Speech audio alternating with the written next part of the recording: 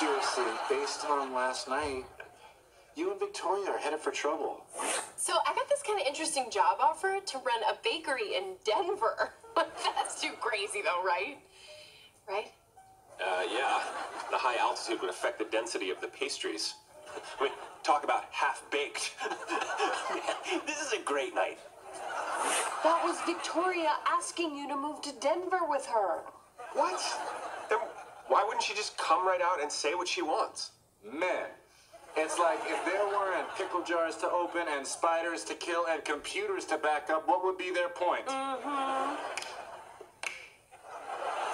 Okay, when did Marshall become a slightly more feminine you? Look, Ted, it gets exhausting constantly giving people advice they haven't asked for. So I'm training Marshall. My goal is to eventually say things that are so sassy and wise that there is no possible response other than or And if this is a place where we can share our dreams, I like to think that it is. I hope someday to earn a testify. Look, Victoria and I are 5 months in, and we're right where we should be. Right? We're co-signing birthday cards. We got toothbrushes at each other's places. Foreplays out the window. I'm in, I'm out, I'm sleeping. It's great. It's more than 5 months. You guys dated before. That time counts. The clock doesn't reset to 0. It unpauses from where you left off. No way. No way. The clock resets. Wait, so this is what you guys do? You invite other couples over for dinner to judge them and feel superior? Oh, grow up, Ted. That's why any couple invites anyone over ever. Well, you were right. Victoria says something's holding us back, and I don't have any idea what it is.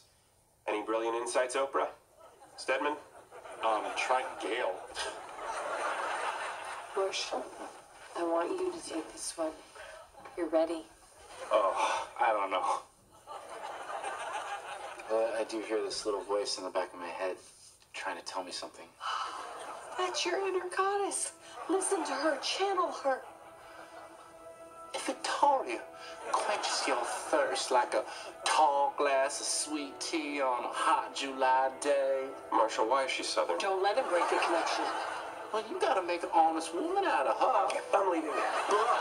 But, if not, well then, sugar, you gotta let that nightingale spread her wings and soar to her own beautiful tomorrow.